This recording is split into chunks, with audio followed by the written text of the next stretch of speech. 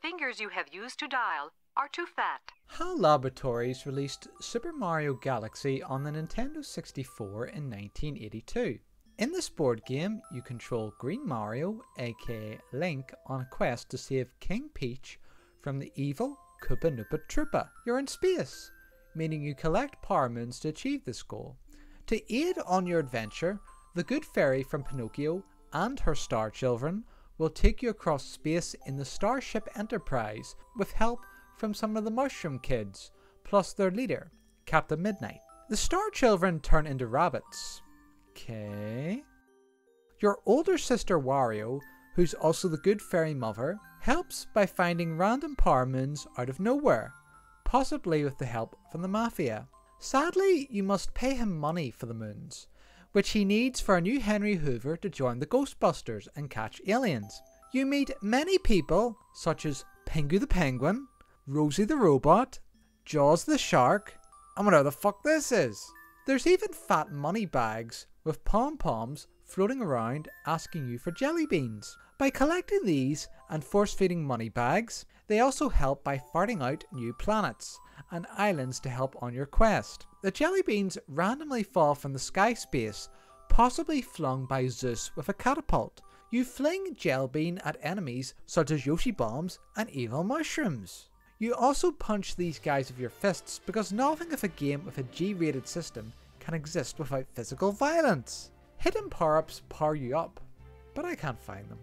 One phases you into a ghost. How does that help with my adventure if I'm already dead? There are many level themes from fire to water to ball balancing, which makes no sense. Mario Galaxy is space themed, so every level should take place on Mars, not the planet, the candy bar.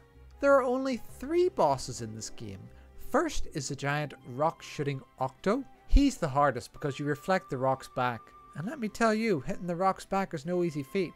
Second is King Koopa Troopa Noopa Poopa Nooba. He's easy, even though he takes 100 quintillion hits to defeat. The final boss is Baby Plant. Why am I fighting a baby? That's cruel. The motion controls for this game are great. Using the controller with your head is a great way to play. Too bad it doesn't work, so you'll have to use your hands instead. The 3D graphics are amazing, but the game developers forgot to include the 3D glasses. They attempt to make them available through the online store, but the damn thing doesn't work great. There's no menu in this game, which sucks because I'd rather be reading a book than playing a game. The music is perfect. It's just one long note repeating over and over with no change. There's no multiplayer either, but who cares? I'd rather be playing with myself. Voice acting in this game is great. The actors did a good job with the text. Quick side note, why am I able to breathe in space? Not that I'm complaining, but should I not have a colossal head because of it? Seriously, where's my big head? Homer and Bart got big heads when they injected themselves into outer space. Mario Galaxy Bar takes around 2.5 hours to finish, which is just too long. Come on Sega, try to extend the length, and not in the way you're thinking. There's the possibility of a sequel coming for the Sony Xbox, which would be the same game with the same levels, only you ride around on Birdo the purple horse. Why is she? Why is he? Why are they not in the first game? This makes me very angry like Marvin the Martian. This game sucks, and it gets a 5 out of 5 because it's amazing and everyone should play it, unless you're under the age of 45 because it's too scary for children. Trust me kids, just stick to 5 Nights at Chuck E. Cheese. It's more aimed to your age group.